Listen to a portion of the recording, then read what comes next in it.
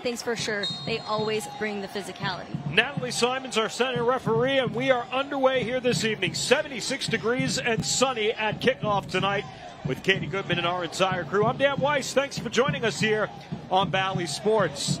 San Antonio FC and Orange County split the two-match series a year ago. SAFC winning here convincingly 4-0. Orange County got the better of SAFC in the final week of the regular season, winning 1-0 at Champion Stadium in 2022 with just 7 wins. And then Chapelow's dismissed. You can see the difference. One of the areas to that point, Katie, where SAFC's had success is being able to find those loans that have fit their program. Tani Oluwaseyi, a perfect example, a guy who wasn't getting, and in their 2 opportunities where Amang got upended and Bonnie took away the chance from Scott, and that's going to be a yellow here on Tater. Hawkinson. I would have tried to go back to Mitch and have him chip it in. Headed away from Hernandez there at the top of the 6, and San Antonio FC will keep possession.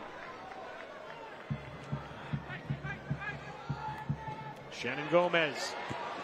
The header won here by Orange County. It's Lucas! Great save from Shuttler, the first test of the evening. And Ashton Miles with a nice little bike getting it out of there. Little pressure here from SAFC now. Lambert. His service is defense. You're fighting for time. Very few substitutions, obviously. And so that'll take us to halftime as we're 0-0 at the break. Hit Hernandez over the ball. We're going to drop a dime in. Looking in Taylor's direction, heads it down. Curry is there. Big time save. What a spot there from Hawkinson on him. Finally, they'll open it up. Fox. I think that last transition in for Orange County, that switch could have happened a lot faster. It doesn't need to hit 4 people's feet to get to the other side. Dunbar, good luck! And saved by Cisniega, and finally Orange County, 1 hour into the match, breaks through with a shot on target, test the keeper. Barr doing what he loves to do. He likes to take on one-on-one. He takes a hard 90 into the middle of the field to get a good look at the goal. This time he goes low 90, no good from Cisniega. Declined there. And just playing that outside winger really well. Shannon Gomez, looking at that back post, and no one in the vicinity to play it. Orange County turn it upfield, and we get a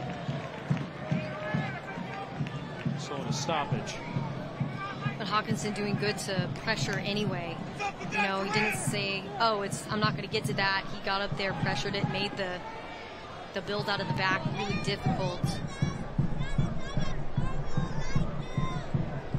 Coach Marcina had said, man, I wish I had like 10 of Luke Hawkinson because it's that kind of stuff that he does well.